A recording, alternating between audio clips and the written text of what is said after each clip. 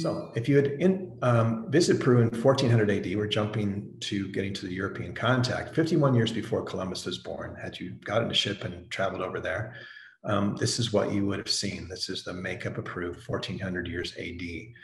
And just as we've seen, all those little cultures had, come and gone, and different kingdoms had arisen, and some had expanded and conquered others, and that kind of thing. So in 1400 AD, you would have found the Chimu kingdom up here.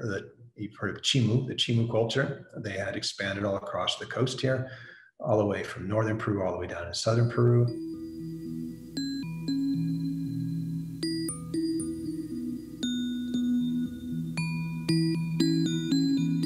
And so the Chimu culture is just prior to the Inca culture, but this is an example of what that looked like up in northern Peru. Again, a hydraulic society, very organized, high densities of people, that kind of thing.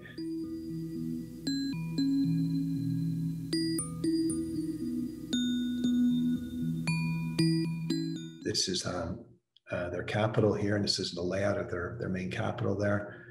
With all, they had, I was just there about a year ago again. I hadn't been there in quite a while. And they have this kind of reflective pool built this is on the desert. They had this big reflective pool, and they think that's what astronomers used like as a mirror during the night to look and make astronomical observations. This is textile areas, and here's the kitchens and ceremonial centers and all kinds of stuff like that. Chan Chan is the name. It's the capital of the ancient Chimu Empire.